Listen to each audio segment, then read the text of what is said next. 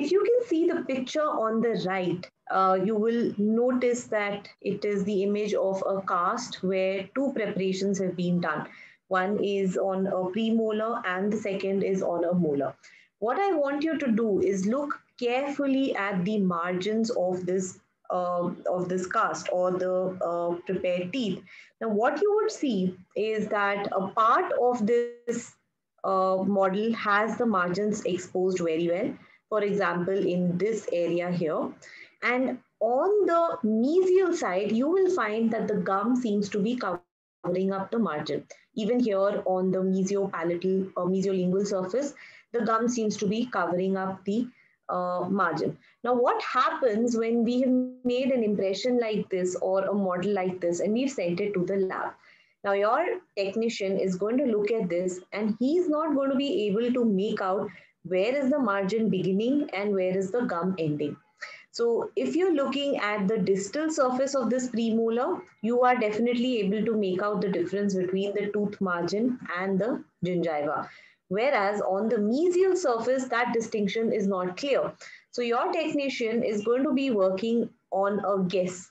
He's going to just based on his experience, if he's very well experienced, he'll be able to figure out where the margin is lying. If he's having lesser experience, he's not going to be able to make out anything, and he could either over trim or under trim the cast when he's ditching to expose the margins.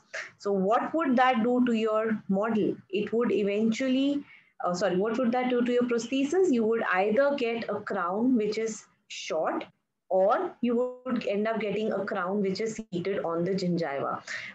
If you were here yesterday when we were discussing on the crown preparations, before we started, I had given you an example of what happened when I had just gotten into practice. And I used to work with the lab where they just could not understand what was needed.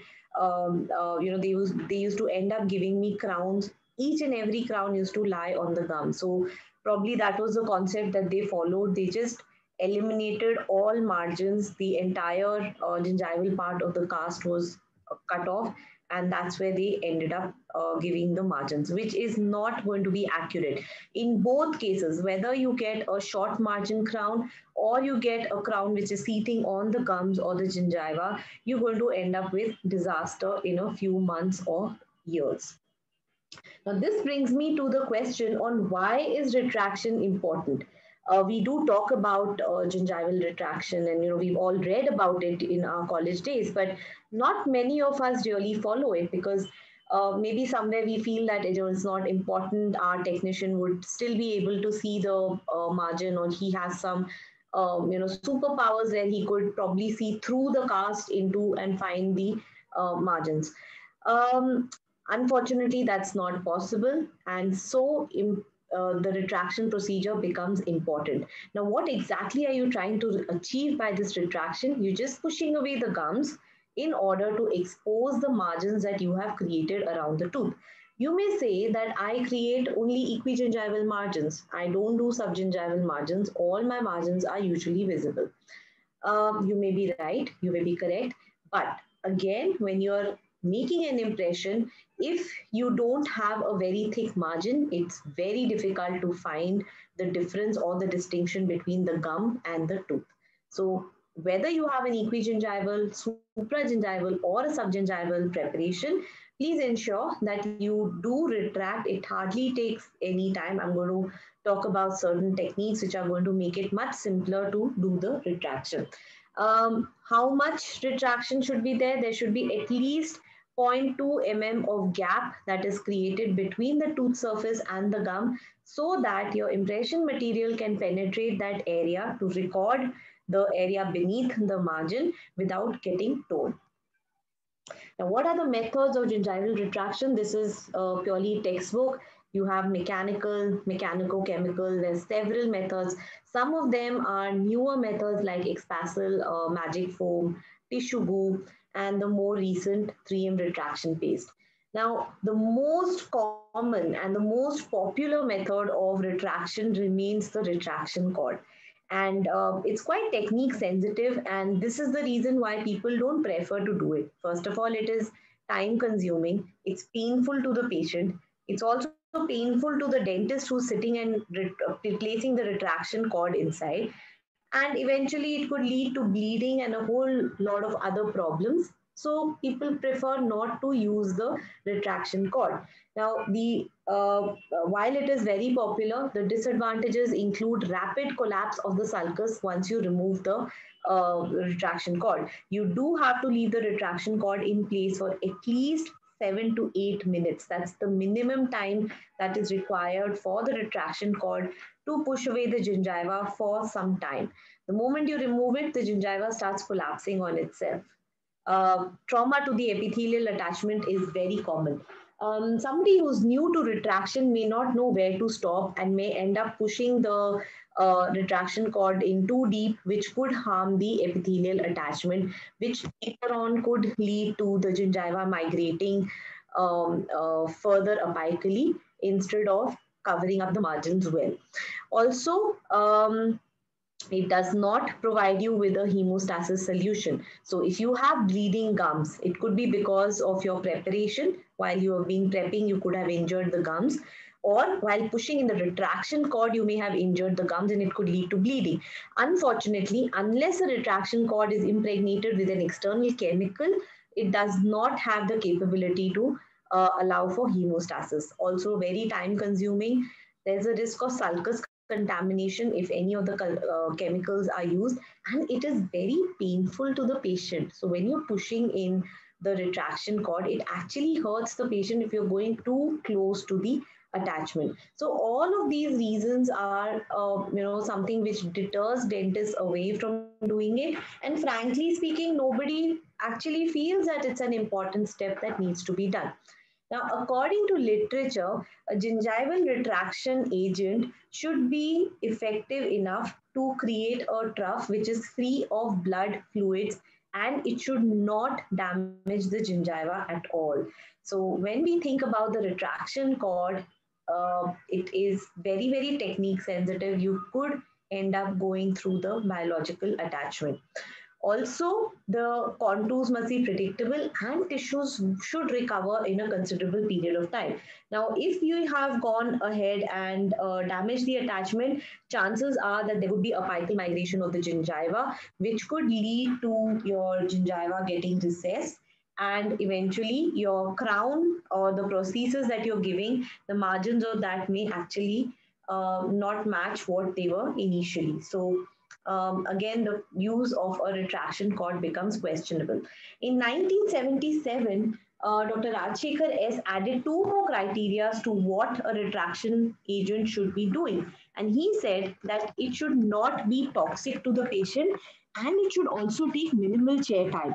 Now, when you have finished your crown prep, it usually takes at least half an hour to 45 minutes to do a single crown preparation. And then you have the impression to make, and you have the temporization to do and cement the temporary crown. Now, in that period of time, if you also have a 10-minute time period for gingival retraction, I believe it's quite irritating, and you would like to shorten out that time. And that is why there were newer materials that have been introduced to improve the speed and the efficacy of gingival retraction. These are both materials that I have used myself. In fact, some of these are my own cases, which I had done long time back. Now, this on the left was a material called as Expasil, which was a paste which could be injected into the sulcus. You leave it for a few minutes and then you wash it off and make the impression. So this paste used to go inside the sulcus and it used to absorb the moisture and expand. So it had hemostatic properties.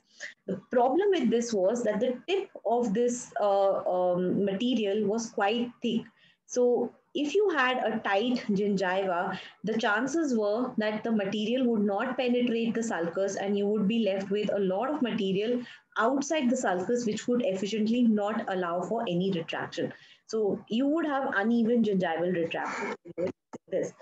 Similarly, magic foam is a material which is still available today. Now, what I experienced with this was a much simpler and a much easier way of using or doing retraction. But what happened was that this is a silicone based material, so it's something like your light body which you are injecting into your sulcus, and then you have to stabilize this with a copri cap. So basically it's a thick piece of cotton roll which is designated for a particular tooth. You place it and ask the patient to bite on it, and when the patient bites, this material goes into the sulcus and it sets, and that's what causes the retraction. However, these Compre caps or these caps that were available were not customized.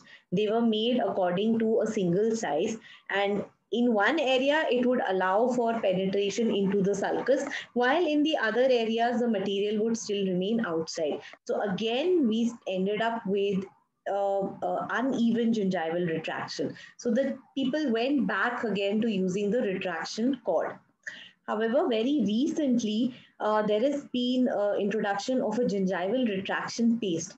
Now, this is very similar in chemistry to the Expasil that we saw in the previous slide. Now, this contains a paste, a material of kaolin and aluminium chloride, which acts as a hemostatic agent.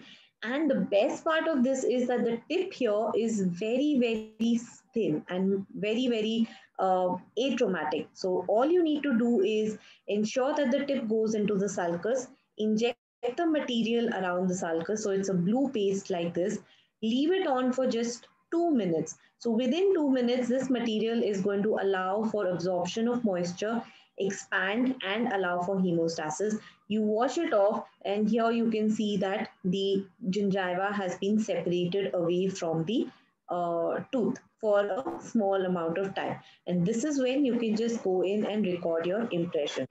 Now, one of the questions that comes into people's minds who've been using the retraction cord is, that would this give you as much retraction as a retraction cord? The answer is no, it doesn't, but it gives you enough retraction for you to make an impression and separate the gums away from the tooth. You do not require the kind of retraction that a retraction cord would give you. Secondly, this also allows for hemostasis. It is atraumatic to the patient. The patient doesn't feel pain, and the chances of you going through the biological attachment are almost next to nil. So once the gingival retraction has been completed, we need to move on to making the impression very quickly. Now, we spent a lot of time discussing yesterday on, what grooves we need to create, and we need to do a buccal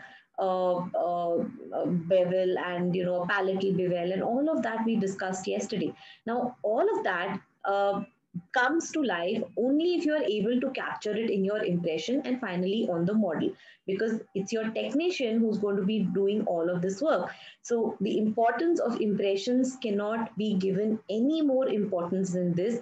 I believe that even if you've done a bad prep and you made a good impression, you will end up with a decent, good, long lasting restoration as compared to a beautiful prep but with the impression not really very great.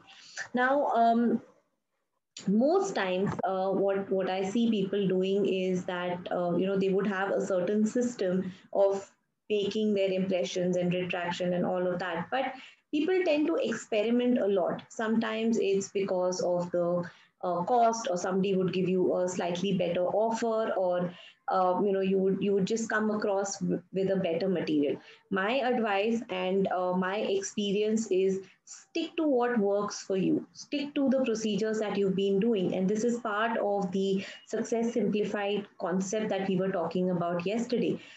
If you've been working with an impression material for maybe 3 or 4 years and you've been getting great results, don't change your material to something else just because it's probably 500 rupees cheaper than another material. Stick to the materials for predictable results. Probably you'll not be able to see the effects of what you are doing immediately, but over a period of time, you will find that some of your cases have been very successful and some of them have not been not so successful. At that point of time, it's very difficult to recollect what is it that you exactly did. So the advice here is, stick to the procedures that you're using, stick to the lab that is giving you a good result. Now, while there have been a lot of technological advances in CAD/CAM systems and making digital impressions, I think scanners are the next big thing in dentistry. A lot of dentists are going in for scanners, even though it's quite costly. But there's several people who are investing into it because it's definitely next level. It gives you the ease. You can get rid of your impressions, carrying that impression to the lab, disinfecting, all of that gets completely negated away. And the accuracy seems to be much higher as compared to an impression. However, there are several cases still where an impression remains an integral and an irreplaceable step. For example, where you are giving subgingival margins, it's very difficult for a scanner to access those areas. Also, areas with difficult access, if you are making a crown on upper seven, probably it would be difficult for you to scan that area as compared to an anterior or a premolar area. So these are some of the differences. Plus, if you have bleeding, it's very difficult to record. You probably have to send the patient away and recall him next day to record the margins and record the impressions digitally. So these are all shortcomings. These are still challenges that remain, and truly we are looking for better and better options as we are going ahead. Now, at one point of time, I used to support a lab, as in I used to provide technical support to a lab, and I used to go 5 or 6 times in a month, and I used to watch what was coming in into labs, and I was really surprised at the kind of impressions that used to come into the lab. And this is not only in India; we find this problem worldwide. There was a lab, several labs that were surveyed, and they found that 90% of all the impressions that come in to labs in US do not have their margins recorded. So that's like a big sum of restorations which are lying probably just in the air. They are not lying on a tooth, or there's no positive stop for the crown to really sit on something. And that is one of the biggest reasons why we end up with failures in our crowns and failed restorations. And sometimes we don't understand that we did everything good, and how did this restoration fail? Or sometimes we blame our patients. Probably the patient was eating something very hard, or he was chewing on bones. But the real reason is in the techniques that we follow. Now, what could be the main challenges that we face when we make impressions? There are several steps to this. So we just saw that we should be doing a retraction step in order to record the margins well. Trace selection is tricky. You should have adequate space for your impression material to spread around. If you don't have adequate space, so at least 2 to 3 millimeters of space on either side of the prepared tooth, you should have space for the material so that the material can compress and come back to its original shape. And impression making as such also is quite technique sensitive. We're going to discuss each of these steps a little ahead. It also depends, the accuracy of your impression also depends upon the material that you're using for making the impression. Some of us work with VPS material, some of us use C silicones or polyether, while some of us still believe in alginates as the material of choice for crown and bridges, or even more technique sensitive restorations. Now, when it comes to impression materials, like I said, if something is working well for you, please stick to that. If you're looking to change your impression material, if something is not working for you, what is it that you should keep in mind when you are looking out for a new impression material? I'm sure there are several people from different companies who come around to your clinics and tell you that we have this material which is this is got these properties, and you have another material which is probably somewhat cheaper than the one that you're using. But there are 4 properties which you should keep in mind, and probably something that you should test out before you actually go in and purchase the material. The first is how hydrophilic is the impression material. Now, by hydrophilicity, I mean that when your impression material is coming into contact with water or moisture or blood, does it have a tendency to pull away from the moisture, or does it go and hug the moisture and spread around the moisture area? That's very critical because most of the times we are not able to control the fluid generation around prepared teeth. Imagine a lower 6 or a lower 7 which is pooling in saliva. How much ever you try and isolate it, you would still have moisture. If nothing else, there's GCF coming out. And you can't make impressions under a rubber dam. So you have to rely on the properties of your impression material. Now, there is a small test to check how hydrophilic your material is. I'm going to show that to you a little later. But do test whether your material is able to flow around well or not. Most of the VPS materials that are available in the market are hydrophobic, which means that they do not spread very well around water. And there are certain surfactants that are added into these materials to make them more hydrophilic. The problem is that that surfactant takes some time to appear on the surface and make the material hydrophilic. That takes a few seconds. And by that time, your material is already beginning to set. So, does the material ever become hydrophilic? Is a question that we all should ask ourselves, especially in a hot country like India, where most of the time the temperatures are above 35 degrees. These materials are made to stay in room temperatures below 25 degrees or below 23 degrees for forever. And when you are exposing them to such high temperatures, chances are your setting time gets compromised. It starts to set faster. And that's where your hydrophilicity question really comes into picture. The next property is tensile strength. So your material should have the strength to come off from the mouth without tearing in the critical areas or in very thin areas. Now, what do I mean by this? Now, we saw when we are retracting the gingiva away from the tooth, you're looking at a 0.2 mm of space to place your impression material into the sulcus. Now, zero point 0.2 is like really thin, it's paper thin. It's probably transparent. You can see through that material.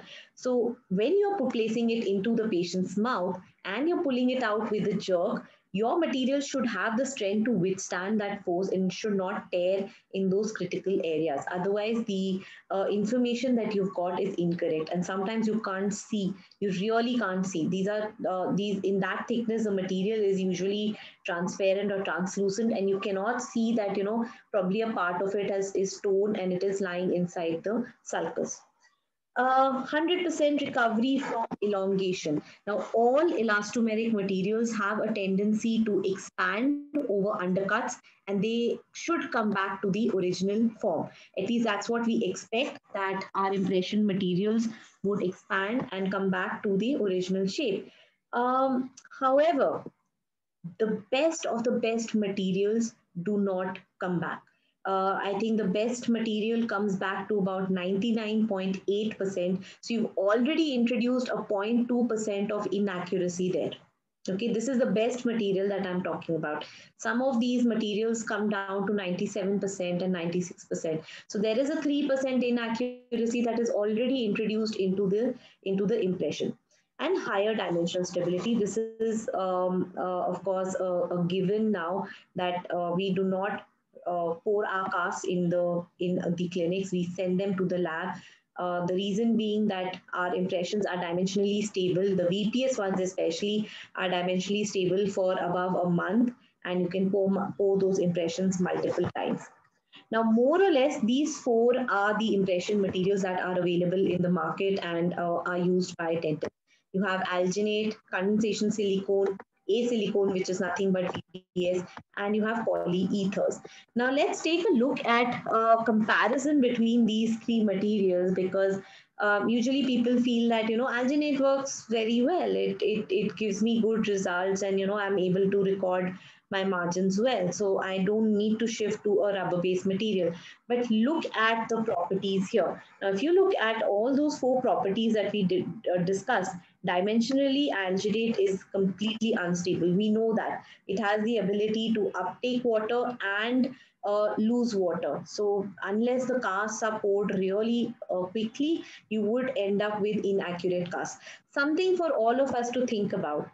Most of the times we make a rubber base impression for the prepared arch, but for the opposing arch, we make an impression with alginate. And more or less, most of the times we end up with high points on our casts. Now, on the model, we see that there are no high points. Our technicians also place the crown on the cast and they check for high points. But the moment you put it in the patient's mouth, the patient says, "It's high. I'm feeling that there is something," and then we start the reduction. One of the reasons why this happens is because we are using the alginate material for the opposing arch. As an experiment, try the same thing with a VPS based material for both the arches and then see if it makes a difference to your to the accuracy and how your high points behave when you made impressions with VPS.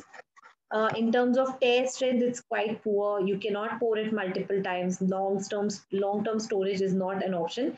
The only positive thing about this is that it is hydrophilic.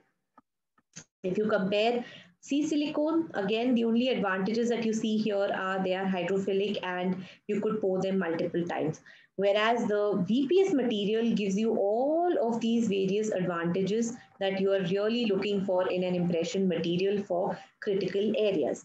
Now, even under VPS materials or elastomeric materials, there are so many options. As you can see in the picture here, some of these materials are quite stiff, so they are standing up and you can see these peaks, whereas some of them tend to slump. And even in the slumping ones, some of them are slumping lesser, while some of them are completely slumping. So there are so many materials, and what do you decide? How do you decide what is it that you want? Is it about your personal preference, or is there something that depends upon the technique that needs to be followed? So again, there are so many options and it's quite confusing for the dentist on what to choose. So the first rule of thumb is that follow those four principles or the four properties. Make sure that the materials that you are considering fall well in those four different properties. Um, Now, this is a chart that has mapped different impression materials according to those four properties. And the closest impression material that comes to a diamond is what is best in terms of all the four different properties. So this is self-explanatory. You could just see it for yourself. Some of these materials are very good in some properties, like the orange one here seems to be very high in terms of dimensional stability as well as recovery from elongation. But it scores very less on the hydrophilicity angle and on the tensile strength. So it has low tear strength and it is not hydrophilic at all. Whereas some other materials, they are very good at hydrophilicity, are quite decent in recovery from elongation, average in dimensional stability, but tensile strength remains very poor. So try to chart out these materials according to the properties of the materials. Now, the one from 3M is my personal favorite. I've been using it from my post-graduation days. My guide introduced me to this material, and before that, I've used several different light body and putty materials, and it used to be a nightmare, especially for putting the light body onto the putty. I had to use the pressure of both my hands sometimes to extrude the material. Whereas this was quite easy. It used to just flow out. As soon as I pressed the gun, the material would start flowing out. Also, it gives you about 18 degrees of hydrophilicity or contact angle, which makes it very, very hydrophilic as compared to all other competition materials that are available. Now, this was a fun test that I did with my impression material, and I would urge all of you to sit in your own practice and try this out. You could also do it at your house. So I'm just sharing this video. This is one way to test whether your impression material is hydrophilic or not. So this was done on a 5 rupee coin. We place it in a bowl full of water. So you can see that it's completely submerged in water. And here I take my light body gun.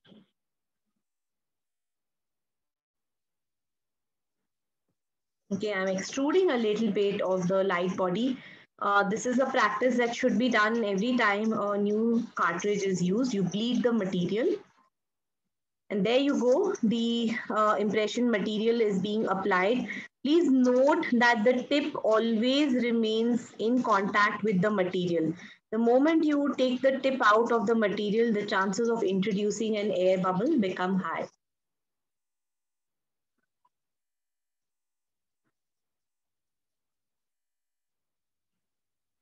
Okay, now we are going to wait for this material to set, and uh, here we go. The material seems to be completely set, and let's see what happens.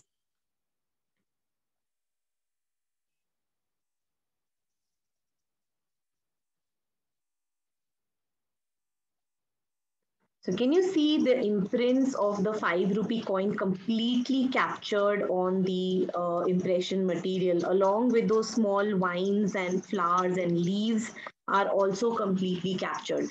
Now this is completely submerged in underwater, and we can see that this is the level of detailed reproduction that we are actually looking at. So a small experiment for all of you to do tomorrow with your own light bodies. Okay, moving ahead. How do you select an impression tray? Now in COVID time, my advice to everyone would be to use metal trays instead of using plastic trays. The reason being a metal tray can be autoclaved, a plastic tray cannot be autoclaved. So try using more of your metal trays. You could choose between a perforated or a non-perforated tray. The option is completely yours, but try to use a tray adhesive every time that you're making an impression. And this is again something that I have learned through experience. Sometimes what used to happen, and this is something that I realized over a period of time, I used to make impressions. They used to look beautiful, beautiful margins captured. It used to go to the lab. The crowns used to come back, and the crowns didn't seem to fit. And this was even despite I making temporary crowns immediately, cementing it. I just couldn't understand what was happening. And then one day I just turned around my impression to check what whether there was any mistake in the way I was recording my impression. And suddenly when I turned it around, I saw that in maybe 4 or 5 holes of the perforated tray, the impression material had separated away from the tray. So what had happened is when you apply some pressure to remove the impression from the mouth, under that pressure, in certain areas, the impression had separated. While on the whole, it appeared to be stuck to the impression tray, but in certain areas, it separated. And unfortunately for me, it was in the critical areas, and that was the reason the crown was not fitting in. So I realized from then onwards that applying tray adhesive, you can just apply it in a very thin coat, but it's important to keep your impression stuck to the impression tray. Now, this is something that we see very, very often in labs. The impression has separated away from the tray. Now, the dentist may not realize what would happen, but the final crown that you're going to get is not going to be able to fit into the tooth, onto the tooth. Now, there are different ways of making impressions. You have one step, you have two-step, and you have monophase impression techniques. Now, again, is this based on the preference of the dentist or what he's comfortable with, or is it indicated in certain conditions? Now, you have two ways of using the VPS materials and elastomeric materials. Either you hand mix them, like here you have a hand mix putty along with a light body, or you could choose to use an automatic mixer. Now, this is something which has become very relevant in COVID times. Something that again I have used extensively, and I can vouch for the fact that not only in terms of hygiene, but in terms of the mix of the material, the homogeneity of the material, and the accuracy of the material, an automatic mixer would be much better. It also gives you a longer working time. So when you're working on long span bridges or you're recording an impression for the full arch, this making an impression with an automatic mixer would just give you that little extra time for you to be able to inject the entire light body and putty and make your impressions. Now, this is the Pentamix. It's available in various different models. I'm not going to get into the details, but you could use it with two different types of impression materials. You could use it with VPS as well as polyether impression materials. Now, when it comes to making the impressions, two techniques, you have a single stage technique and you have two-stage impression techniques. Now, the single stage is what is most preferred, especially in cases of single crowns, or maybe short bridges, short span bridges. If you have up to 3 units or maybe even 4 units, it's okay to go with a single stage technique. The reason being that here you have to apply the putty as well as the light body in the unset stage. So at least for me, I need an assistant while I'm doing this technique. This is called the one stage putty wash technique. So what I do is once the tray is selected, I'm just giving you my own experience and what I do. I'm going to allow for isolation of the prepared tooth and ensure that it is dry. And then my assistant starts mixing the putty. In the meanwhile, I'll ensure that the tooth is dry as much as possible, and I start injecting the light body around the tooth surface. In the meanwhile, my assistant would hand me the tray with the material, with the putty loaded on it. I'll just remove the extension tip from the light body gun, and I'll just inject a little bit of material on the putty on the tray, and then I place it into the patient's mouth. Now, this is very, very critical. So many times my putty has started to set. Sometimes my light body, which is in the mouth, starts to set. So you have to be very, very quick around it. And like I said, in India, it being very hot, the setting times get compromised. You don't really get very long setting times and get very short working and setting. So you have to be very, very trained, and you and your assistant have to be very, very quick. Sorry. Okay, so this is something, where you have up to three teeth is maximum where you could go in for a single stage putty wash technique. Beyond that, I would not really advise it. And what really happens in a putty wash technique? Let's take a look at this impression here, where you can see this blue putty as well as the pink light body.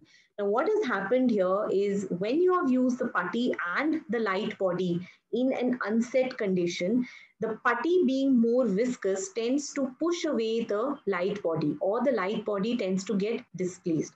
Now, fortunately for us, this gets displaced into the margin area, and the critical area, which is the marginal area, gets recorded in the light body, and that's what we want to achieve. We want that our critical details, our crown preparation details should get recorded in light body. So this is what we achieve while we are, going in for this. Now, coming to the consistency of the materials, what is it that we would like to use in the one stage technique? Now, I would like to use a putty which is soft. I would not like to use a stiff putty in case of a single stage impression technique, because the stiffer the material that is going to be, the more the displacement of the light body. So I don't want that the entire light body is out of the tray and the impression gets recorded in putty. So my choice of material here would be a soft putty with a regular light body. Now, when I come to the two-step putty wash technique, now this is the method of choice when you're looking at long span restorations. Maybe you have 6 veneers preparations that you want to make impressions for, or probably you have a full arch FMR case where you're looking to make a full arch impression. Now, in all of those cases, a two-step putty wash technique would be more suitable. Now, in terms of accuracy, it has been found that both the one stage as well as the two-stage impressions seem to be equally accurate. So we know that accuracy is not an issue. It's just a technique based on the setting and the working time of the material. So here, now what I do, I'm just going to explain my own experience around this, and this is something that I have learned during my post-graduation days. So for making the two-step impression, you first need to make a putty impression or a putty index. So basically, you are customizing your stock tray in order to have a uniform light body on the impression, on the final impression. So what we do is we apply some wax either directly onto the teeth. This is a two-layer wax either on the teeth, or if you have a model, you could adapt it to the model. Now place this sheet of wax. It's only up till the level of the teeth. You don't want it coming up to the gum level. It's only covering the teeth. You place it and you load a tray with putty and you place the putty over it. Now, when the putty sets, it's going to come out something in this form.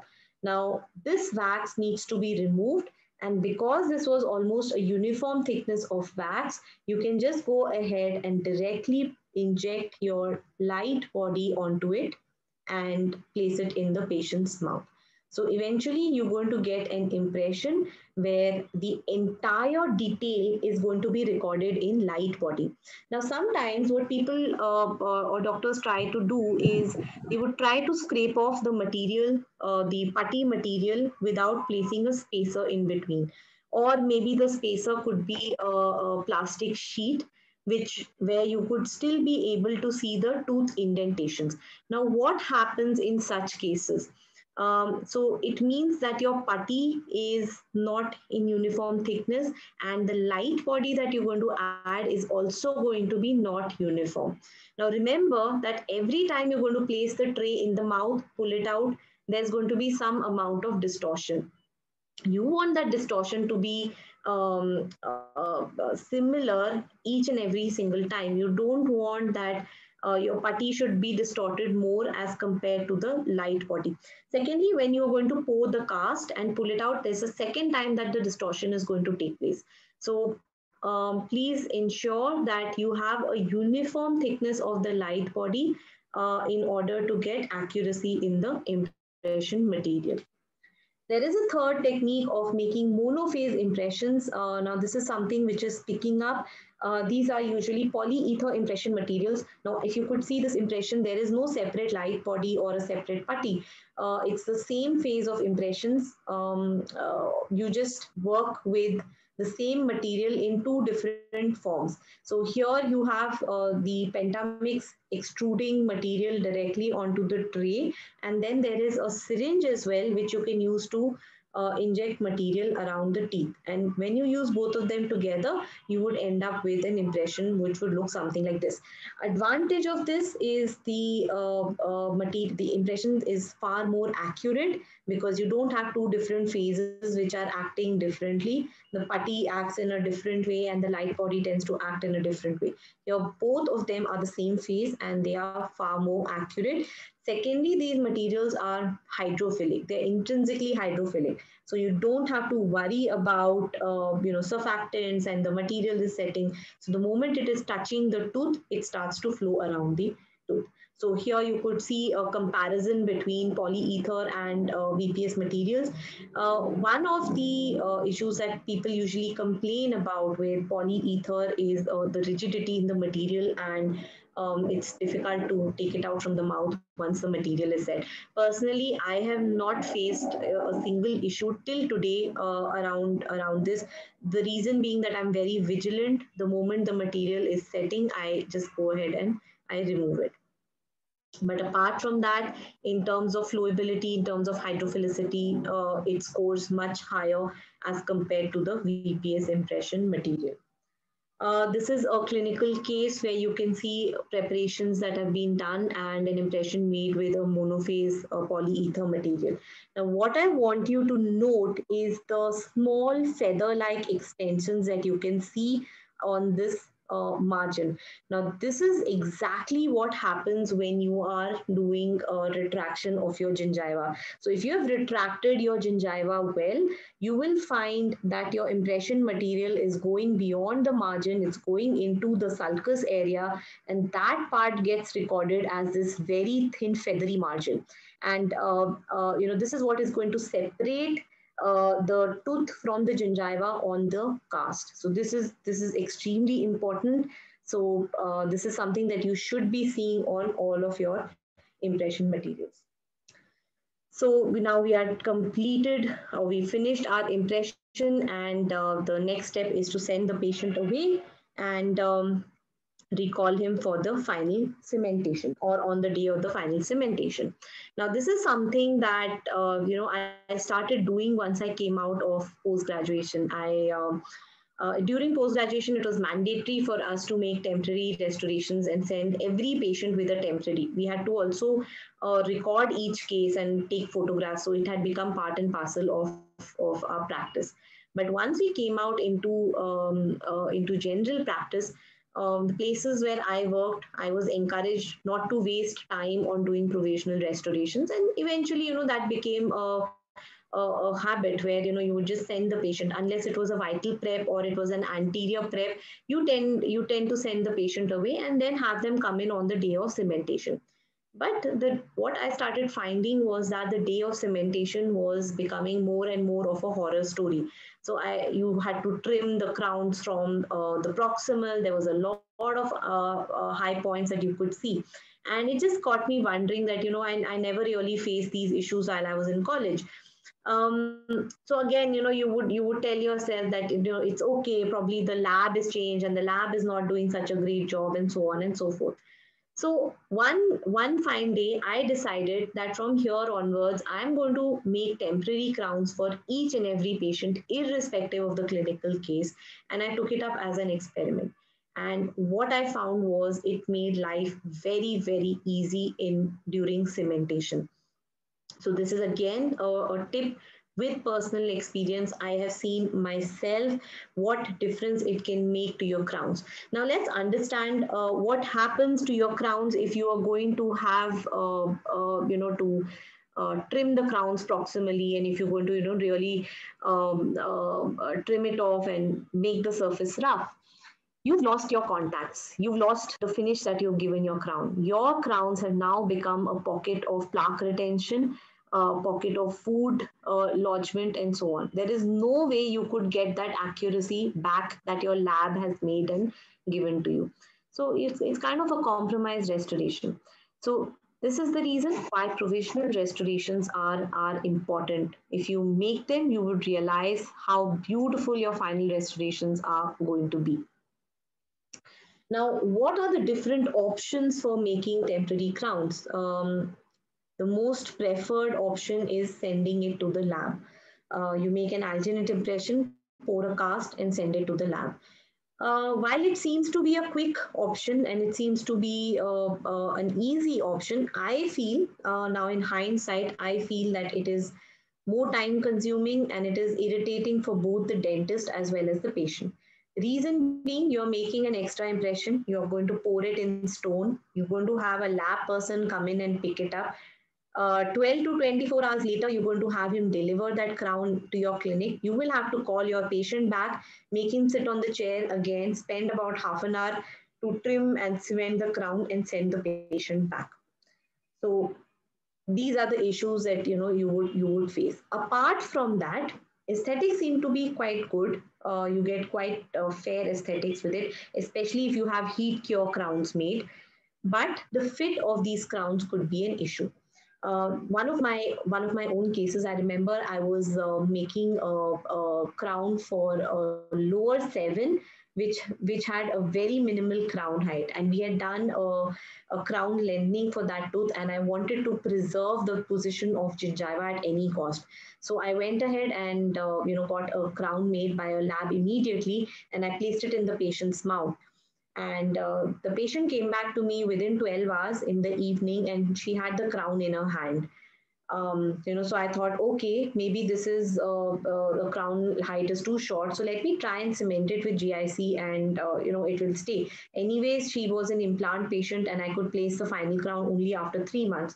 So I went ahead, mixed some GIC, placed it, and the patient was back again after 12 hours with the crown in her hand. And then I thought, now what to do? And I tried resin cement, but each and every time I got the same result.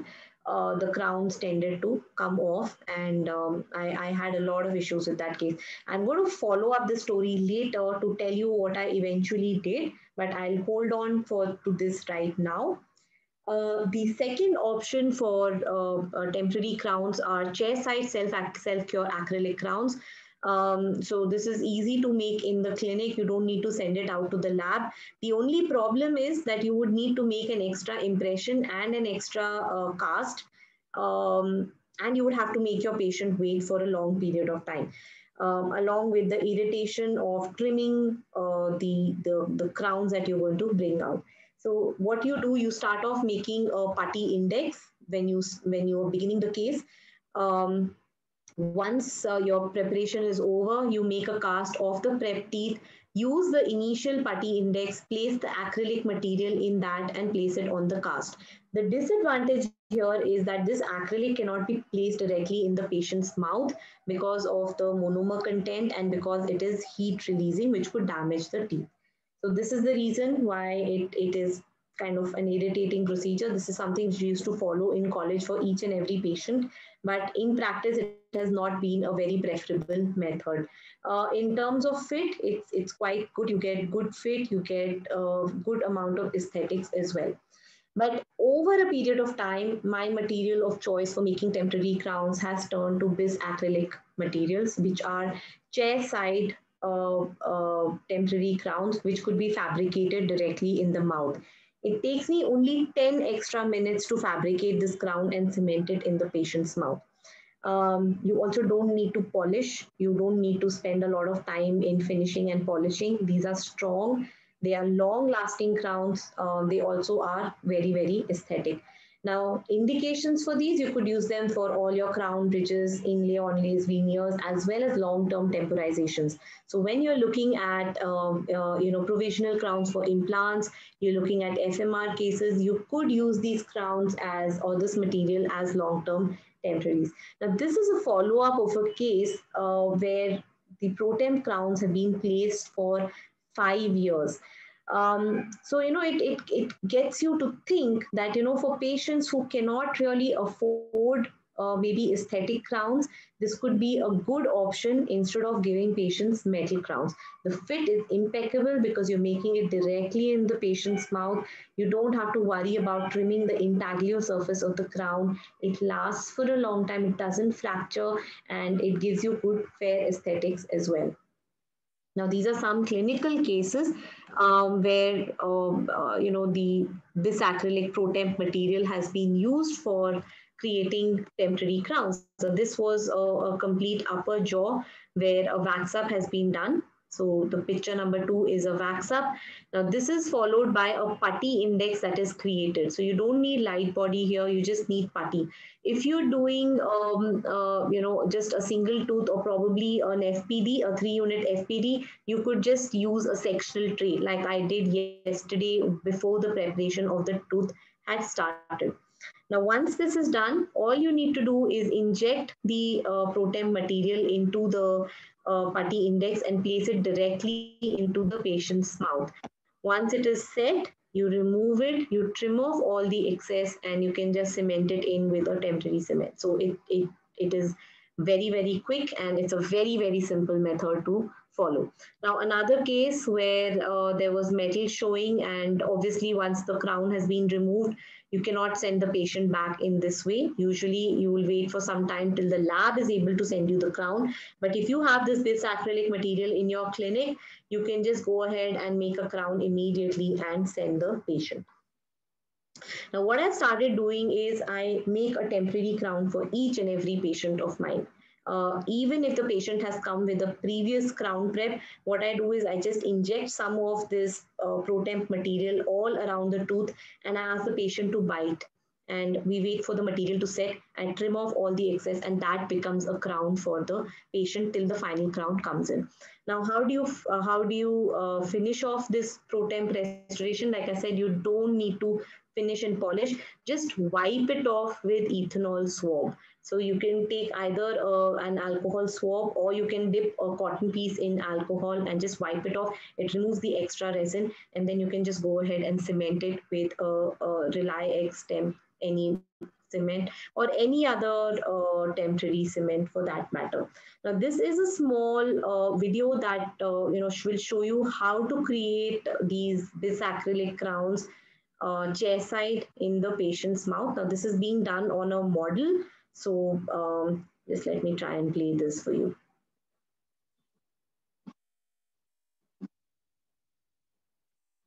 So you could use this for all your temporization needs.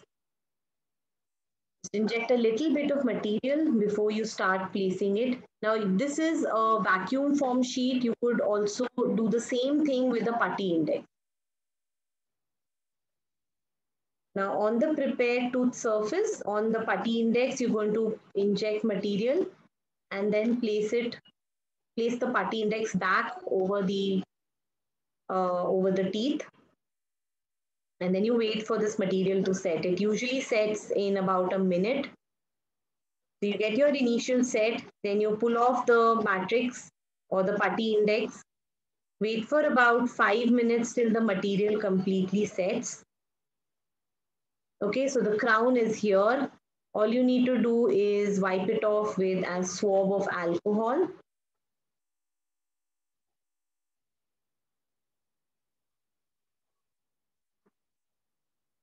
And there you go. It's ready to be cemented in the patient's mouth. So I'm going to skip the cementation process here and we'll just move on. Okay, now once you have cemented the temporary, you don't have to worry about whether your patient is going to come back in 2 days or 2 months or 2 years. It doesn't matter. Whenever he does, your final crown is going to be lying ready for him to be placed in the patient in his mouth. Um, Okay, now let's come on towards the cementation of crowns. Now, yesterday I had started talking, when we had started this discussion, I started talking about how long crowns are supposed to last. So I've got the statistic for you. PFM crowns are supposed to last 10 years at least. There should be a 92% survival rate, and over 15 years there should be a 75% survival rate. This is through actual cases. For zirconia, over 5 years, 93% survival rate, and for all ceramic FPDs, the survival rate over 5 years is 89%. Now we see that there is a sharp decline. From 92, it goes down to 75 within 5 years. And the reason for this is attributed to material fatigue of the restoration and the luting agents, recurrent caries, and retention loss.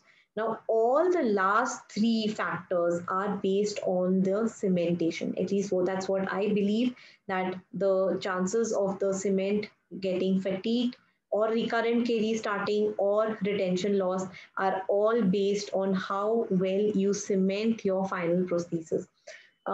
One of the reasons why you would have recurrent caries after you have placed a final crown and cemented it permanently is because your cement continues to dissolve. So, research has moved towards bringing better and better cements. We've moved away from conventional GIC cements now towards much stronger and more aesthetic resin cements. And this is also based on the need of the restoration. So there are so many different prostheses. You see on the picture, there is a PFM, there is an all ceramic, you can see some veneers, you can see some inlays, onlays. So what is the cement that you should use for each of these methods? Is it one cement, or you have to use a combination of cements? Let's take a look at this. Now, when you classify cements, you classify them, you start from the GIC category, which is the basic classification or the basic cementation material that is available. And then you move towards resin modified GIC, self-adhesive resin, and finally adhesive resin. And we see that as we are moving towards the adhesive cements, we see the bond strength as well as the aesthetics keep on increasing. And I want you to see how the bond strength changes as we move from conventional GIC cementation to adhesive cementation. Now, what cement or what kind of cement is indicated for which type of preparation? Now, if you are using a full, or if you're making a full retentive crown or a full coverage crown with a material like PFM or zirconia, you could either choose to use conventional GIC cements, RMGIC cements, or you could use self-adhesive cements. But if you're making a crown, a full coverage crown with glass ceramics or hybrid materials which are lower in strength, then you immediately start off with adhesive cements, that is resin-based cements. Then you do not have the option of going towards the conventional GIC cements. Similarly, when you're looking at non-retentive preparations, for example, inlays, onlays, veneers, these are preparations which are in place because of the type of cement that you're using. You start off directly with adhesive cements. Now, this is again based on the material. So, if you're doing an inlay with a if you're doing a metal inlay, you'd want to cement it in with a self-adhesive resin cement. If you're doing a zirconia veneer, again, you would want to go in for a complete adhesive cement or at least a self-adhesive cement. And when you're working with glass ceramics, you always have to bond it to the surface of the tooth. So you always will need resin cements for glass ceramics, which are nothing but feldspathic ceramics as well as Emax and lithium disilicates. Now, let's take a look at the tooth position and the substrates. Now, when you're looking for implant crowns, you don't really want to bond the implant crowns to the abutment. You don't want to do that. So there you are looking at a slightly lower bond strength. So you would go in for either conventional GIC or you could go in for an RNGIC. When you're looking at fiber post bonding, that's where you would want to look for simplicity and ease in the methods. That's where you're going to go in for the self-adhesive resin cement, where you don't need to etch, you don't need to bond. All you do is mix the cement, place it into the canal, place your post, and you are done. So that makes your life very simple. Instead of having to etch the canal, bond the canal, then etch and bond the fiber post, and then place. So this makes life very simple. Now, when you are looking at smaller restorations like maybe an inlay onlay or a veneer where you're going to try and bond it to enamel, there you would need higher bond strength, and that's where you're looking for the adhesive resin cement, which has the maximum bond strength. Also, the type of cement that you should be using depends upon the core material that is there. So is your core built up of composite, or it is built up of metal, or it is just plain tooth structure over which you are creating a crown? That also forms the basis of the cement that you're going to choose. Finally, when you're looking at anterior teeth, you're looking at better aesthetic. So you would rather go in for the more aesthetic resin cement as compared to the opaque GIC and RNGIC cements. In the anteriors, you're looking at more amount of translucency. So having an opaque cement is going to actually block that translucency that you are trying to achieve. Now, when you are using different ceramic materials like silicates, lithium disilicate, or Emax or feldspathic ceramic, you need to etch the intaglio surface of those crowns with hydrofluoric acid and silane.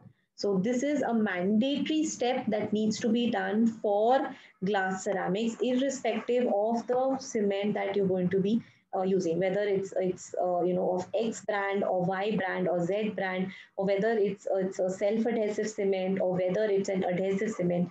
Irrespective of that, if your material of the restoration is a silicate, lithium disilicate, Emax, any of these materials, you will have to etch the intaglio surface of the restoration with hydrofluoric acid. But when it comes to zirconia crowns and it comes to resin based materials, you don't need to etch with hydrofluoric acid in those cases.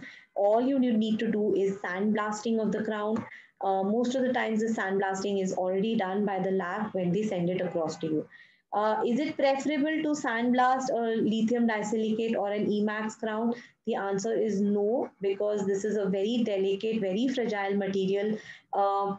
Pushing sand particles onto the surface of the material at pressure, under pressure, could create cracks which could propagate and eventually fracture the material. So the method of pre-treatment is different when you're doing it for zirconia and when you're cementing silicate. Now, for a long period of time, I trusted conventional GIC cementation. I was very comfortable with this kind of cement. It's a powder and a liquid. So you take one scoop of powder and you take one drop of liquid, and you mix it up, place it in the crown, place it, remove the excess, and send the patient away. However, over a period of time, I have come to realize that this is never a predictable bond or a predictable technique. The reason for this is that that one drop that we are going to extrude has no basis really. I mean, your one drop could be double of mine, or my one drop could be one third of somebody else's drop. So every time you're going to mix GIC conventionally, you're going to have a different bond strength. It's never going to be, no two bond strengths are ever going to be the same. It's just basically guesswork. And eventually, what you realized is GIC tends to dissolve in the saliva, and that's where your secondary caries start. So, while initially it may appear to be successful, but probably 5 years down the line, you do start seeing signs of GIC dissolving and eventually secondary caries starting from there. So, two challenges here is one is the powder liquid ratio is inconsistent. So, you usually end up with powder remaining and the liquid getting over, and it is also difficult to remove flash. This is one of my own very old cases where I found it very hard to remove the flash after the material had set, and I clicked this photo to keep it as a memory. So what I have moved towards now are automix and clicker delivery systems. The reason for this is that the powder liquid ratio is no longer a challenge. Here there is a base and catalyst which is already pre-proportioned. So when I press the clicker, there is only the same amount of base and catalyst that's going to come out each and every time. So I don't have to worry about, is my assistant taking more powder and less liquid? Is my liquid getting wasted? So all of that stress is now gone. There is no wastage. There is faster mixing and cleanup, and I have predictable bonds now. So I don't worry about my patient coming back with the crown in his hand probably 2 or 3 years down the line. Now, when you compare the different types of cements, when you compare conventional GIC cements and self-adhesive with resin cements, you find that there is difference in the properties. So when you look at the adhesion of two-tooth structure, you find that conventional cement has low adhesion, whereas resin cement has very high. Moisture tolerance for a conventional cement is much better as compared to a resin cement. Resistance against solubility in the oral medium. This is by far the most important property of any cement. We see that GIC is badly lacking. It's very low in this case, which means that the moment you have placed GIC in the mouth, it starts to dissolve. Whereas a resin cement remains in the same state.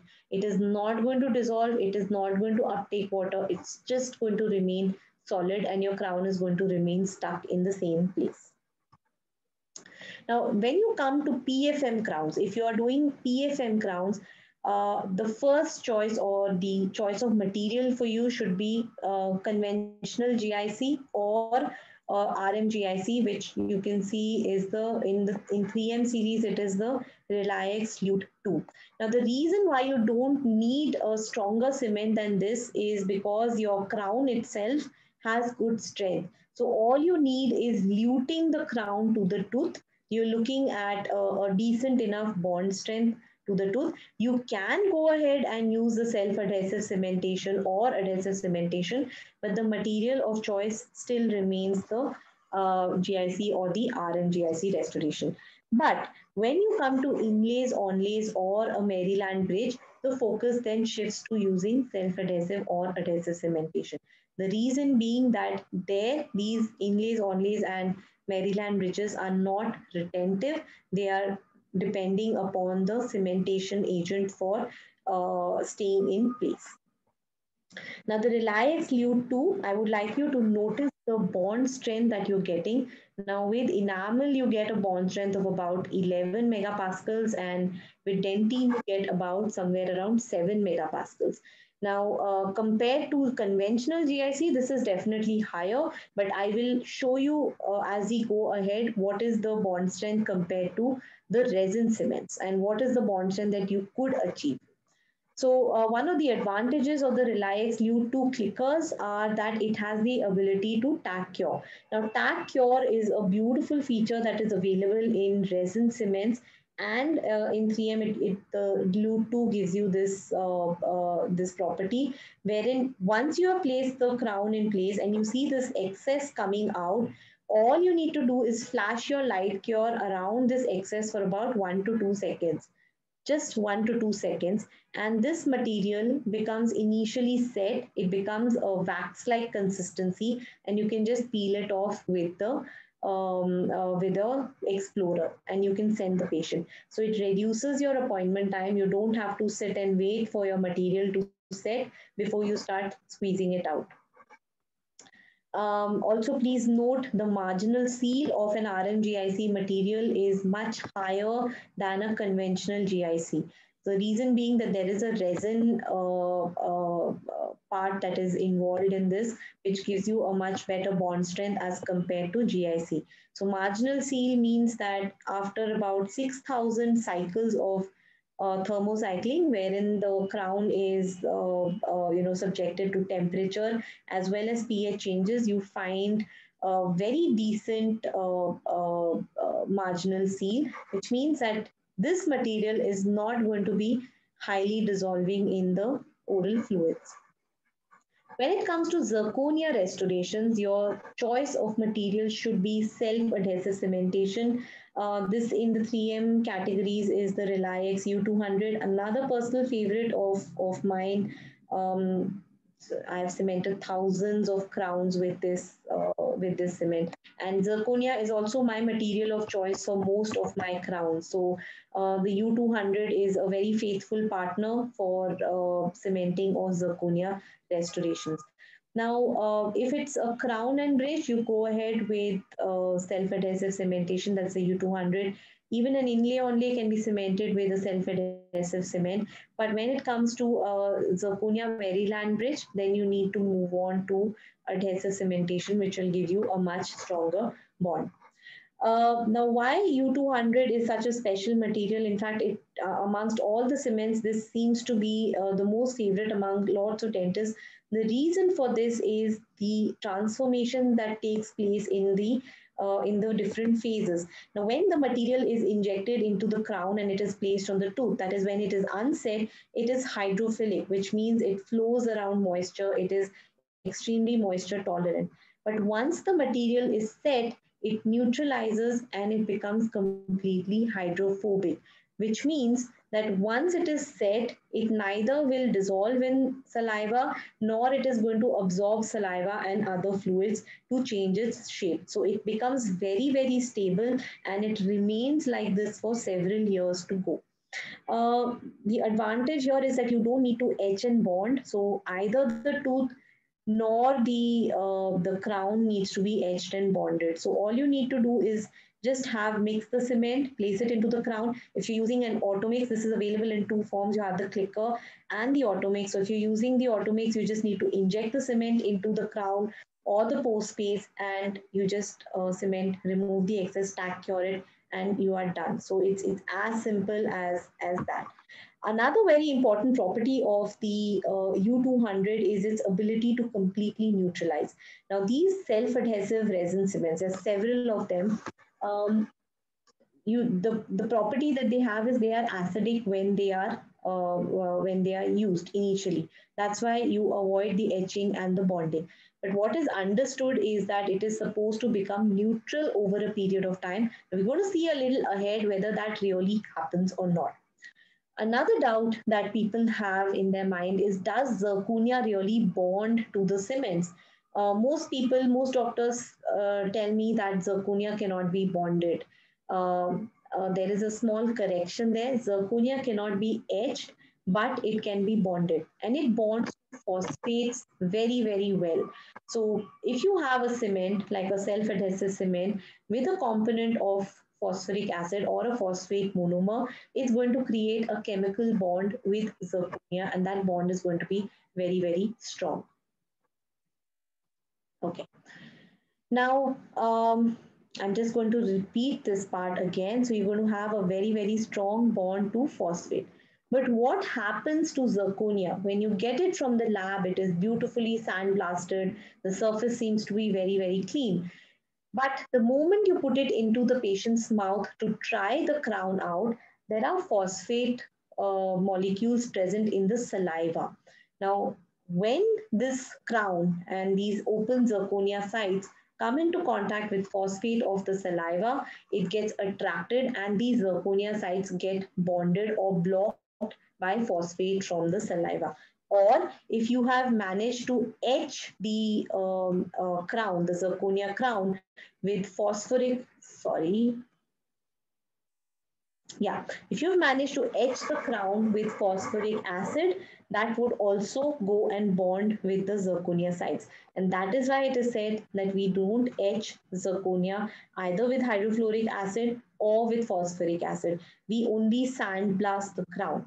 Now, sometimes, some of the doctors would have a sandblasting chairside sandblaster available in the clinic. We see that when the zirconia has been sandblasted, there is almost a 98% increase in the bond strength as compared to a non-sandblasted crown. So you see here that the bond strength, this is with U200 of a non-sandblasted crown is about 22 megapascals, whereas with sandblasting, the strength increases to about 45, somewhere around close to 45 megapascals. But most people don't have a chairside sandblaster in their clinic. So what you're ideally supposed to do is use 50 micrometers of aluminum oxide at 1 to 2 bar pressure on the intaglio surface of the crown. But like I said, most people don't have this sandblaster in the clinic, and so there was a challenge to look for an easier solution, and that's when our most commonly used material in the dental clinic, sodium hypochlorite, came into the picture. So instead of sandblasting the crown after the try-in is complete, just wipe the surface of the or the intaglio surface of your crown with 5% sodium hypochlorite. Wash that hypochlorite off with water, and then your surface is ready to be bonded with the self-adhesive resin cement. Now, when it was tested, it was found that a sand-blasted crown, whereas a cleaned zirconia crown with hypochlorite gave you similar bond strengths of almost about 45 megapascals. So this, 43 megapascals. So this is a small tip for all of you. So if you don't have a sandblaster in your clinic and you're cementing zirconia crowns, please do not worry. Just clean the intaglio surface of your crown with hypochlorite, sodium hypochlorite, 5%, and wash it off with water, dry the surface, and then go ahead and cement it with the self-adhesive resin cement. So like I said in the beginning that the advantage of using the self-adhesive resin cements is that you don't need to etch and bond. So it brings down the number of your steps to just 5 or 6. So all you need to do is ensure that your crown is clean, your tooth is clean, just place your material into the prosthesis and cement away.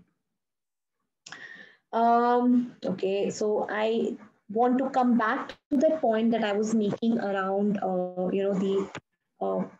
the acidity of cements. So most of the self-adhesive resin cements are acidic when we start off, and we assume that they become neutral over a period of time, and they would provide stability to the tooth. But there was some tests done, and it was found that almost all of the self-adhesive resin cements, with the exception of the Reliax U200, remained still acidic even after 28 days.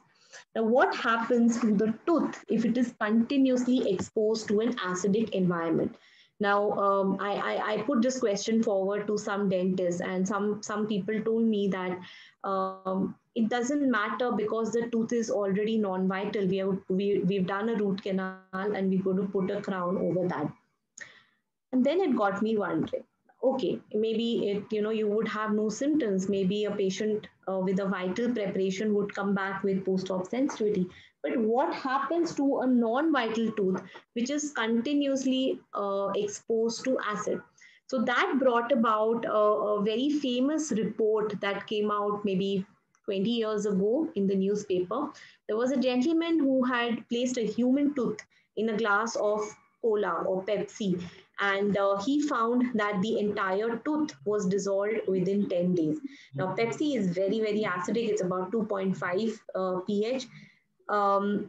Most of these cements lie between 4 to 6. They are not so acidic, so probably would not see such drastic results. But eventually, when you are exposing your tooth continuously to acid, there is going to be demineralization over a period of time, and that could be one of the reasons for the natural tooth failing over a period. Now, this is a small video which shows how you can cement a zirconia crown using self-adhesive resin cement. So I'm just going to try and play this.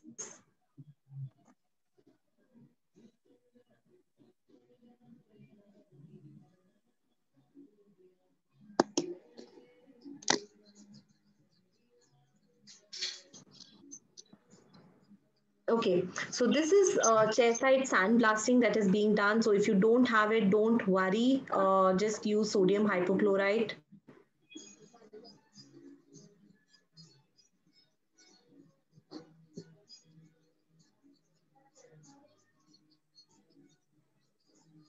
Okay, ensure that the crown surface of the natural tooth is clean. So Ma'am, the just video is not playing. Uh, okay, I think it is getting stuck. Is it playing now? no. What I can see is stuck at 48 seconds. Okay, just let me know if you're able to play see it now. Are you able to see it now? Mm, no, still stuck at that No. 48 seconds. Okay, We- then we'll try in the end to play it once again. I'll just go back to the presentation. I'll try once again towards the end. Okay, now moving on, let's take a look at what do we do if we are making crowns with glass ceramics. So these are more or less Emax restorations. We have to move towards adhesive cementation. So that is when using adhesive cementation becomes more important. And adhesive cementation gives you the strongest bond. You would have the maximum bond strength with adhesive cementation. So irrespective of whether you're making crowns, bridges, inlays, onlays, or veneers, you could go ahead and use the same cement. Now, like we discussed before, you would have to etch the surface of these glass ceramics with hydrofluoric acid, followed by application of silane, and then you can place the adhesive cement in place. So here is the step-by-step procedure for the Reliax Ultimate. Now, this is the adhesive cement that's available from 3M. So on the tooth surface, you would need to etch it, wash off the edge, slightly dry the surface of the tooth, apply the single bond universal on the surface of the tooth. Now, this acts as both a bonding agent as well as a silane coupling agent. I'm just going to give you a little bit of information about this slightly ahead. You cure the bonding agent. Now, on the tooth surface, you've already etched it. You applied silane on it. You're going to go ahead and mix the ultimate cement, place it into the crown, put it onto the surface of the tooth, light cure it for about 1 to 2 seconds, and you can peel off all of this excess. Then you go ahead and light cure it for about 20 seconds more, and then you can send the patient away. Now, these are dual cure cements. The U200 is also a dual cure cement, and so irrespective of whether you get light or not, it is still going to cure by self curing as well. Now, these adhesive cements have to be extremely color stable. The reason being that you're using translucent materials like Emax and glass ceramics, and you don't want your cement to get stained over a period of time, because of which your restoration starts looking dark. So you want your cement to be extremely color stable, and the Rely X Ultimate is free of tertiary amines, which gives you excessive stability in terms of color. So these are some tests that have been done where certain materials have been placed into coffee, and we found that the some of these materials turned out to be absolutely color stable. Now take a look at the bond strength that you are achieving with these materials. It's definitely above 50 megapascals. So this is the kind of bond strength that you're looking at for glass ceramics, because please remember that glass ceramics derive their strength of 300 to 400 megapascals only when it is bonded to the tooth structure. So the stronger the bond of the glass ceramic to the tooth, the stronger is your crown going to be against occlusal forces as well as lateral forces. Now this is another video which I'm going to try and play. Let's see if this is going to play.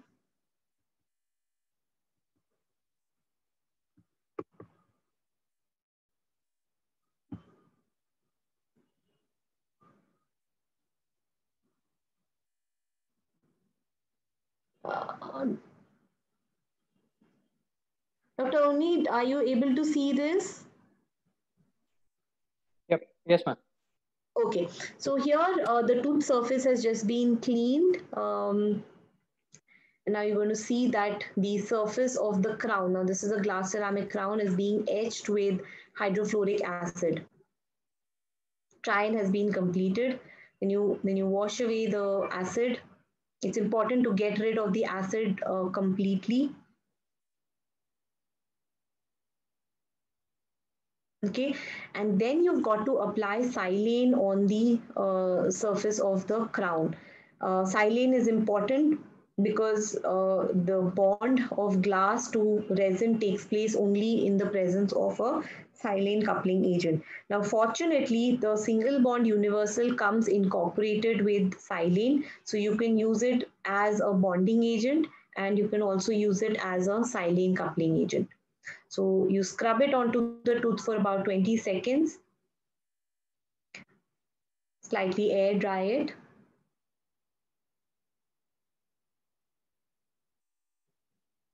and then you don't cure it. So if you notice that it is being left uncured.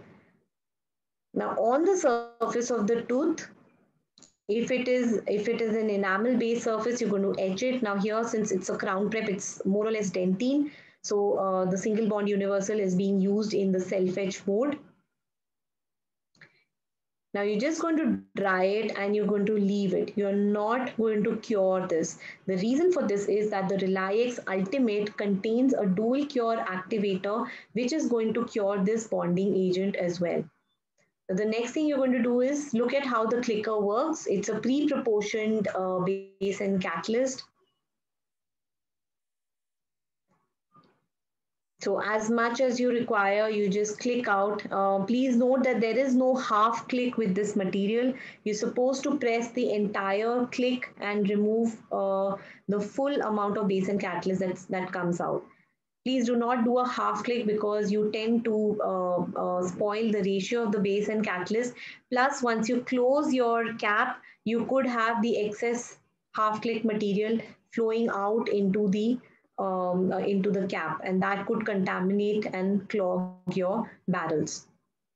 Now look at this excess material that is coming out. Now this is what is stack cure. You're just going to, that's it. Just for a second, you've applied your light cure.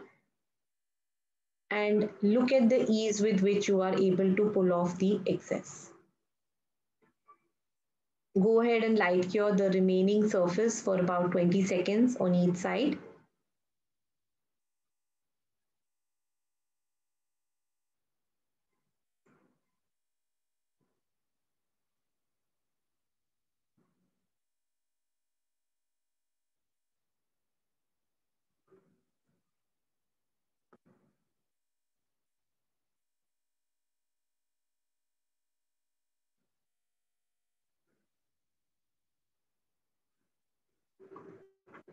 All right. So,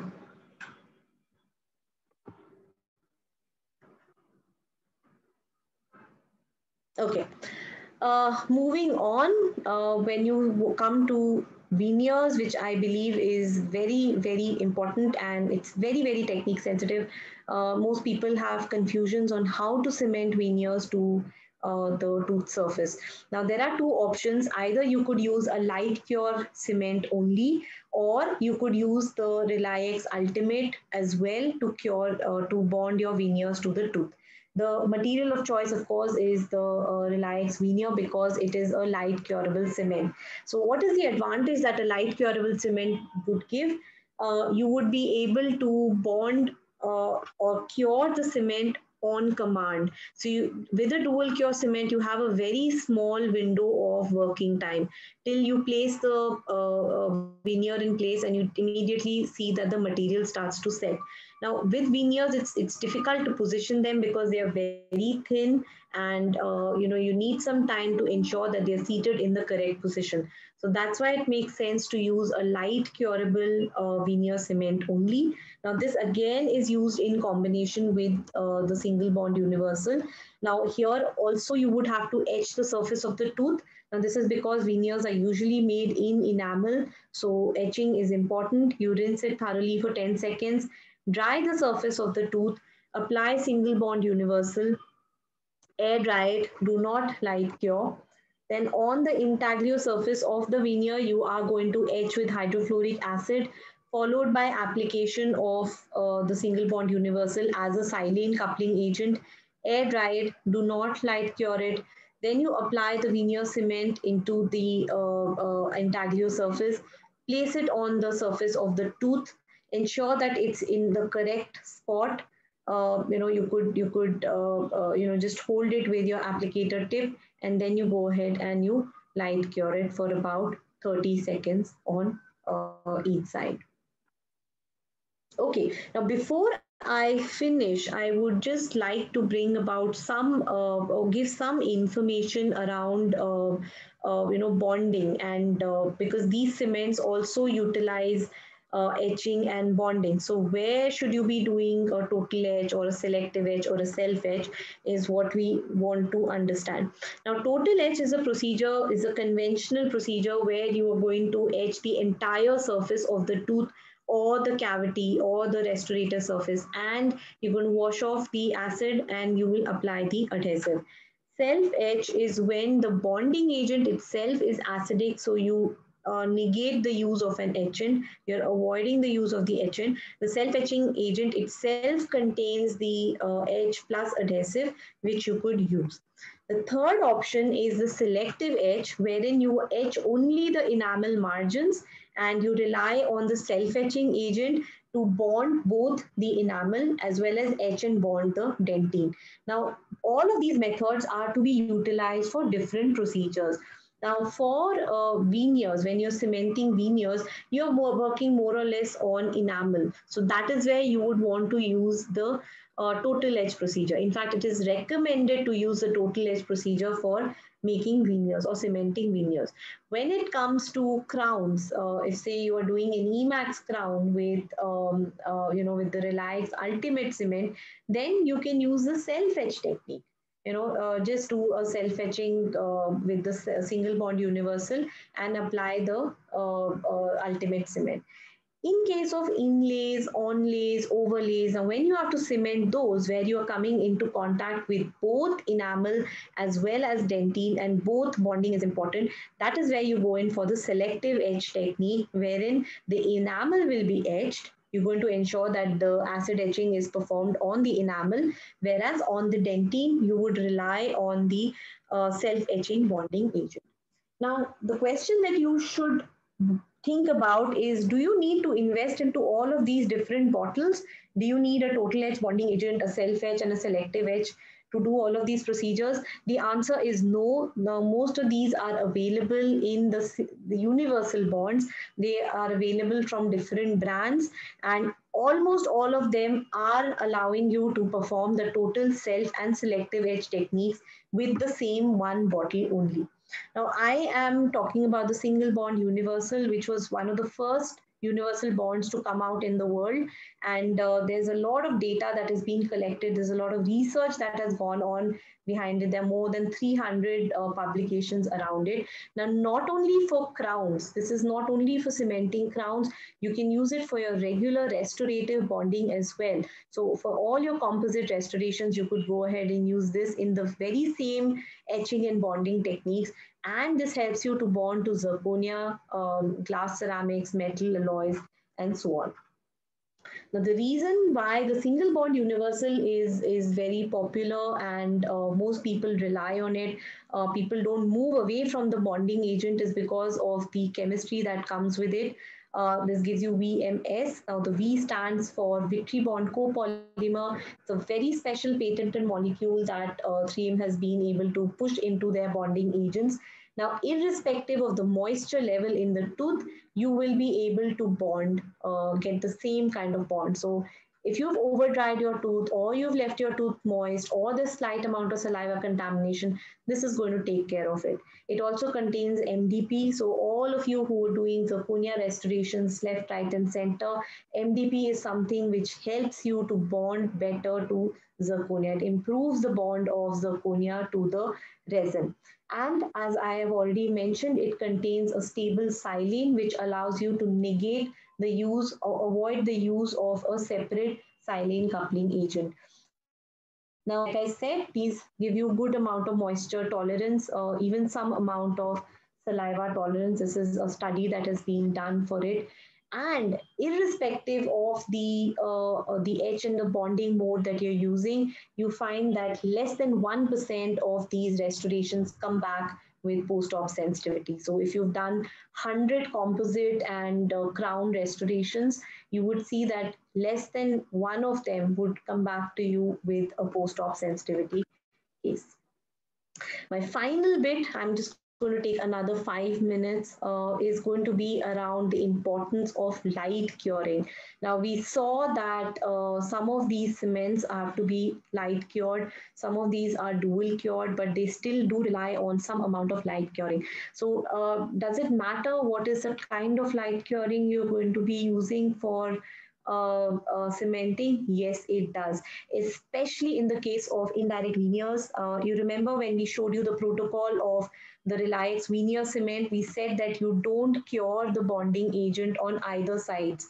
Now, the reason for that, in case of the Reliance veneer, is you expect that the light is going to pass through the crown, the layer of bonding agent, the cement, and then reach the bonding agent on the tooth and cure all of it completely. So for that, you need to have your light in good working condition. It should have a good enough intensity, and you should also hold it in a particular direction directly on top of the restoration to ensure that there is through and through bonding. Now, what is being seen that if you have a zero point 0.5 mm restoration, so if the thickness of a wall or say a veneer is 0.5 mm, it cuts down the light transmission by almost 50%. Now, what does this mean to your your bonding or your restoration? Say you're doing an onlay and you light curing it through the onlay. Now, if your light intensity is dropping by 50%, you would need to cure that much longer, 50% longer, in order to be able to cure the entire cement and the bonding agent completely. So this is something that you need to think about. If you had attended the session yesterday, one of the examples that I gave around onlays was recently a friend of mine had complained that her prosthodontist did not want to do onlays because he found that it frequently got debonded. Now, one of the main reasons for debonding could be the intensity of the light cure that is being used when you are placing it in the mouth. So, in summary, for selection of cements, when you're looking for metal ceramic restorations or you're looking at implant crowns, go in for the traditional, conventional, or RMGIC. When you're looking at oxide ceramic crowns or glass ceramic crowns with retentive design, then you go in for self-adhesive resin cements.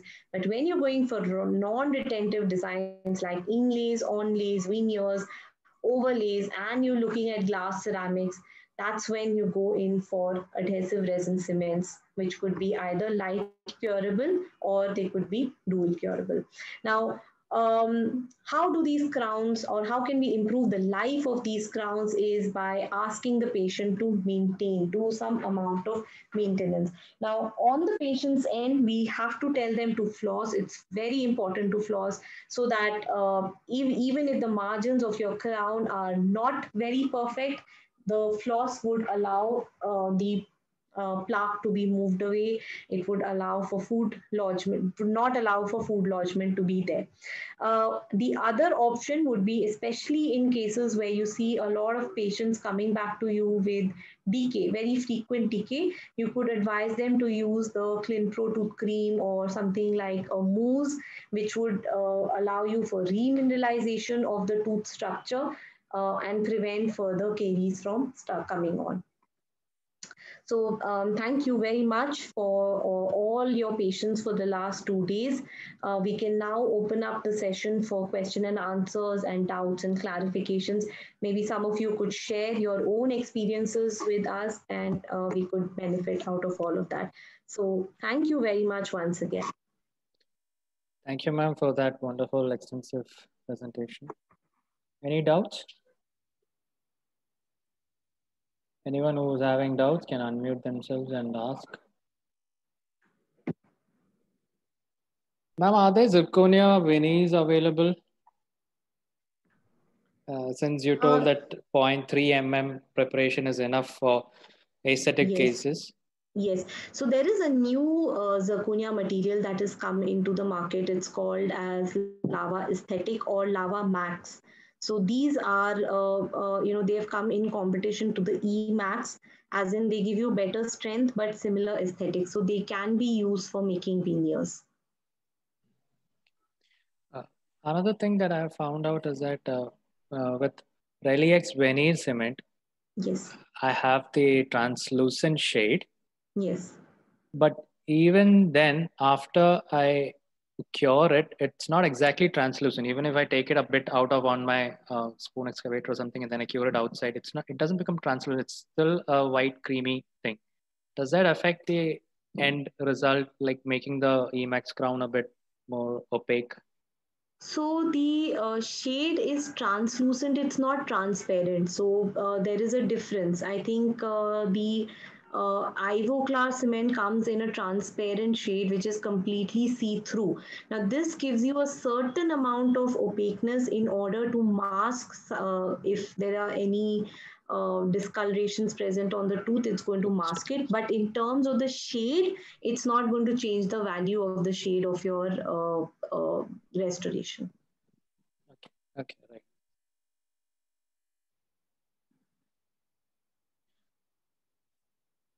Any questions from the audience? Please feel free to ask, or you can put it in the chat box and I'll read it.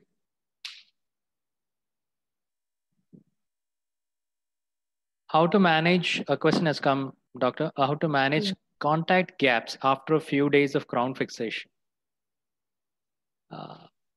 Okay. The fact that contact has opened up after crown has been fixed is probably you haven't noticed it when the crown cementation was going on. So one of the steps that you should be doing when you're doing your trial is to place a floss and check how tight the contact is. So on both the sides, on both the proximal sides, you should this should become a habit actually, because many times you don't notice that there is an open contact or there is a loose contact, and you end up cementing it, and after some days the patient is going to come back to you with food lodgement or certain discomfort. The reason for that is either the patient is periodontally compromised, which is allowing your teeth to move at a very fast rate, or the crown was already having a loose contact right from the beginning. The second reason is more common. But if it has happened, then there's nothing much that you can do. You will have to remove the crown, and if you're able to get it out in one go, it's good. If not, you'll have to get another one made. So what I do is, especially for high-end crowns, what I do is I cement it temporarily for a few days for the patient to experience it, check contacts, check high points, and only the patient is satisfied, we call them over after a week, 10 days, and then cement it permanently. So sometimes we have caught issues like this which were missed earlier on, and we've been able to rectify it before you cemented it permanently. What temporary cement would you suggest? So Like, I have used the temp any cement for a very long time, and it has worked completely fine. You could also use IRM. That's also something that I have used extensively. The IRM is also something you could use, or you could just make a thick mix of zinc oxide, eugenol, and use it. but then That will doesn't also it work. react with the adhesive properties with Yes, so that is why if you saw the video that I was showing, there's a good amount of pumicing that is done on the surface of the tooth. Now that is to ensure that you're removing all of the temporary cements that you have applied. You're going to get rid of all of it before you're going to apply your resin cement. can we do inlays and onlays with zirconia Yes, you can. You can do it. and we would bond it with resin Yes, ultimate, right? yes, ultimate. Yes.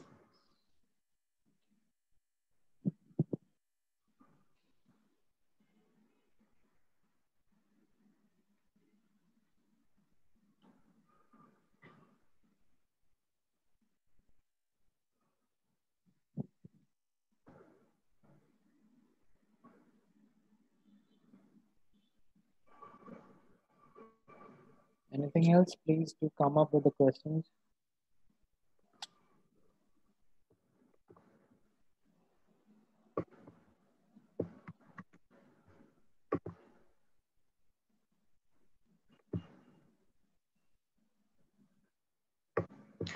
I would also like to take this moment to thank the IDA Malabar branch. Thank you so much for this opportunity to share this experience. This may seem to be a very basic topic, but most of us struggle in some way or the other when we are doing this crown and bridge preparation. This is bread and butter for all of us. This is where we make our money, and it's important that we get it perfectly right. So if you follow these steps each and every time, you're going to get the same predictable results. So that's the concept of success simplified, which we are talking about now. So I would request everyone to, I'm going to share a feedback link. I would request all of you to please take 5 minutes and fill it up for us. If you haven't done that, yesterday, we just request you to do it today.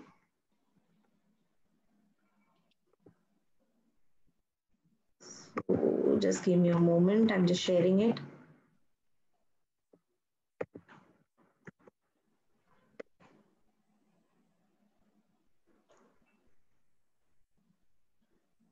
Yes, man, got it. I'll put it into the WhatsApp group.